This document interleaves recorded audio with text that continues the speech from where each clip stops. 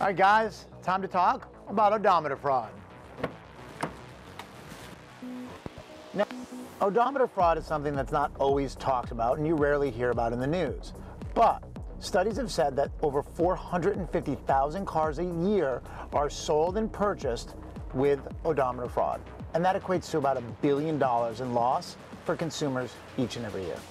Now, many of these odometer frauds are very, very sophisticated, but there are some simple steps that you can take to protect yourself from odometer fraud. First and foremost, you're going to want to go ahead and compare the mileage on the odometer with the mileage on the title. If it looks like somebody's scratched out or changed that mileage, it could be a red flag. You're also going to want to go to services like Carfax or other online services to look at a detailed service history showing mileage in and mileage out. Another indicator is taking a look at the tires. If a car says it has 4,000 miles on it, but the tires look like there's 20 or 30,000 miles on there, there's probably a red flag. Now, another good indicator that you may want to look at is the gas pedals and the brake pedals.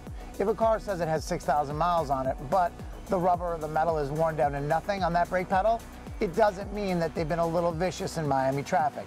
It probably means that there's some odometer fraud going on.